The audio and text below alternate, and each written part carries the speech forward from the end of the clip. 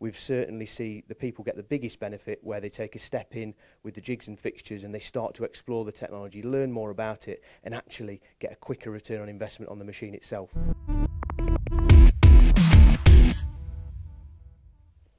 We're about to find out where 3D printing sits today within the world of metal cutting, machining, engineering. So Rob, we're here at Carfulan Group and SYS. You have so much to offer to this industry, don't you? That's right, yeah, we've got such a wide, broad range of technology that we offer from Stratasys for various different applications across all sorts of sectors. But today, obviously, like you say, we want to talk more about engineering. So I thought firstly I'd explain a bit more about how engineering fits into the various sort of guises of 3D printing, if you like. Because you have so many different varieties of 3D printing, but through your case studies and success stories, you've always fallen back to one area, haven't you? That's right, yeah. So we sort of think about 3D printing specifically as a bit of a wedge, really, at the moment. You know, predominantly people are prototyping with 3D printers. That's the major sort of application that people are using 3D printers for at the moment. So think about that as the thick end of the wedge, if you like. Okay. And then in the middle of the wedge there, a growing sector for us is jigs and fixtures, you know, be it assembly fixtures, be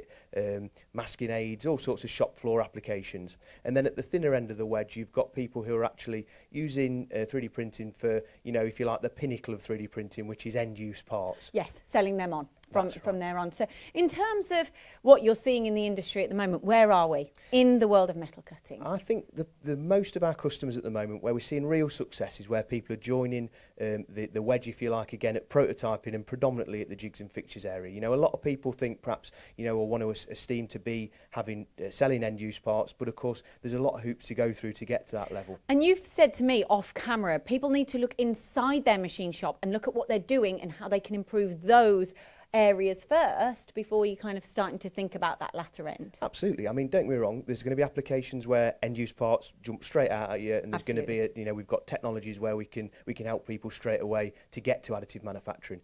But I think you're right in what you're saying there. You know, we've certainly see the people get the biggest benefit where they take a step in with the jigs and fixtures and they start to explore the technology, learn more about it, and actually get a quicker return on investment on the machine itself. And that's what you want ultimately. Right, so what are we looking at here? Because these are the parts that are servicing the market at the moment. That's right. So predominantly we're seeing people adopting the FDM process. So that's fused deposition modelling. It's an extrusion process where, you know, there's machines out there for quite low cost, but we sort of sit in the industrial and professional level here. And the reason that we sort of sit there is because of the material properties that we're printing with. And that allows us to actually start to look at metal replacement parts. Specifically, we've got parts that are printed in here the nylon 12CF, which is a carbon filled material.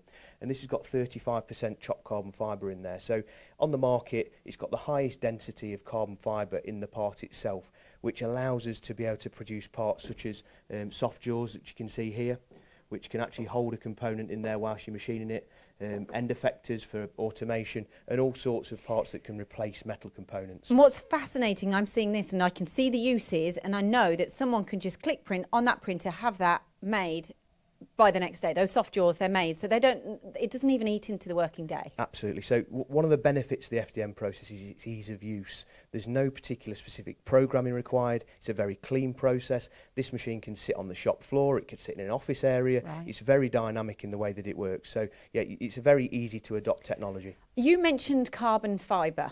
And this particular material, are you coming up against that material? You know, are people saying, I need it stronger, I need it? What are people saying, basically, what they need? I think we're not seeing really the material failing us. The beauty of additive manufacturing is that you can change the design of the part, not to the detriment of the speed or the cost of the part. So you know, we can put strength into certain areas of this part to beef it up if we need to, and we can actually reduce the weight in certain areas of the part by dramatically taking material off it.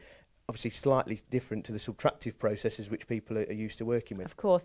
And a quick case study from yourselves. Have you know, return on investment, where have you got any figures to back all of this up? Yeah, so I mean, we've got customers out there, you know, we've got some good case study videos which we can share with people for Brown & Holmes and Swift Tool Engineering, where, you know, specifically for one of those there, they've been making huge savings just on metrology fixtures.